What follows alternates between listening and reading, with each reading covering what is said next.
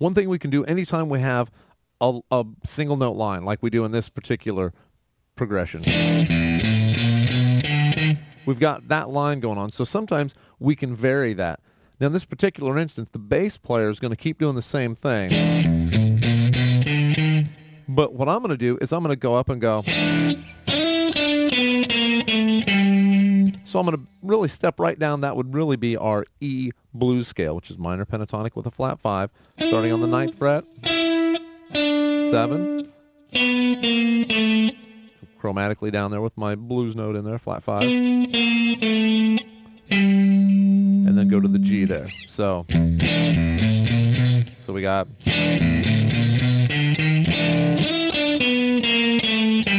stepping right down through there, okay?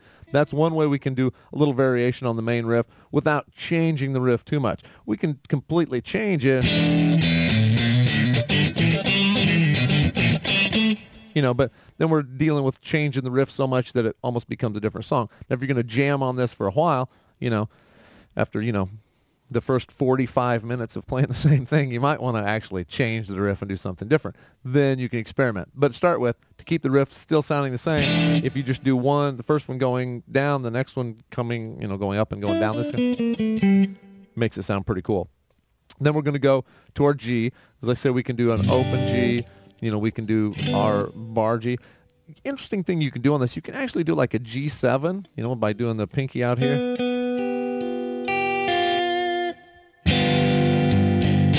And then do an A7. Usually you're not going to play your, you know, dominant 7th chords a whole step apart like this. Works great in this case because it just got that.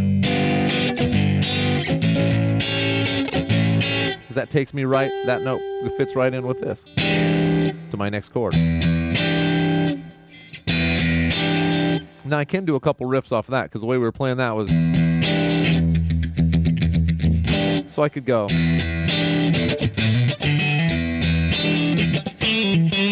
You know, I could do anything right here and basically my E minor pentatonic shape that's right here, which is my 3rd position of my E minor pentatonic scale. Handy to have it right here where I can get to it.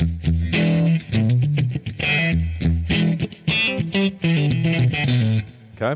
Now the other thing that I can do is I can actually do that chord and move it up the neck and go up here, right, where I'm on the 12th fret, doing the bar at the 12th fret and playing basically a dominant 7th chord, and then with my pinky here on the 15th fret, 1st string and 2nd string, I can play that, which is the same chord as this.